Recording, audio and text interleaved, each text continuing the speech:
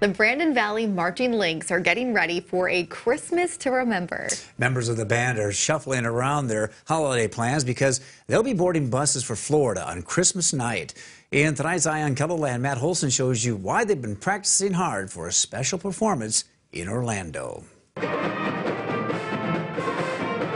These harmonizing high schoolers are getting in plenty of rehearsal time with a trip to the Camping World Bowl football game on the line. The cold and me don't get along. So I'm really excited to go down to Florida and just where it's a lot warmer for a couple days. It'll be nice. Senior Shelby Frey plays clarinet. She says a break from school sounds great, and so will their performance.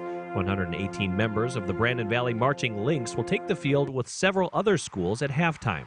The football game on December 28th features Notre Dame and Iowa State.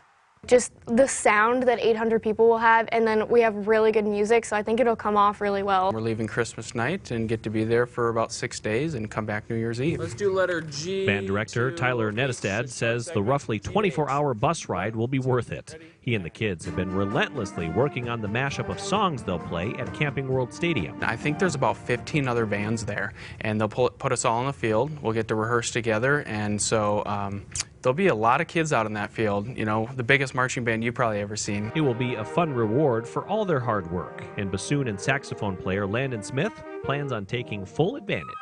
It's going to be nice to get out of the South Dakota weather, hopefully get a tan.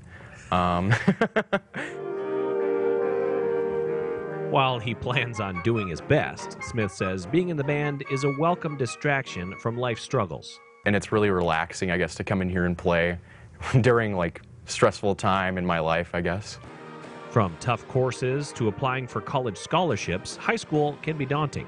I'm in a lot of college classes this year, so it's really stressful and that sort of thing, and it's nice to be able to come in here and be in a positive environment where you can just play music. Their director agrees. Nettestad actually went to Brandon Valley himself and played trumpet in the band in this same room.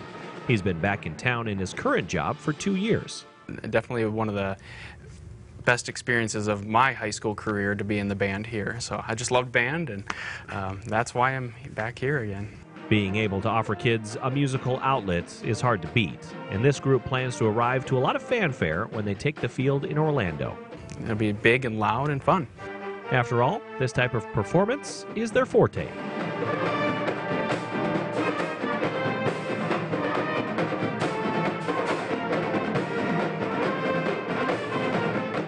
With Eye on KELOLAND, I'm Matt Holson.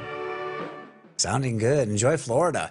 On top of performing during the game, the kids will get to make trips to Cocoa Beach and Universal Orlando. The Brandon Valley Marching Lynx take one big trip like this every 4 years. Exciting Christmas, for sure. Yeah, for sure.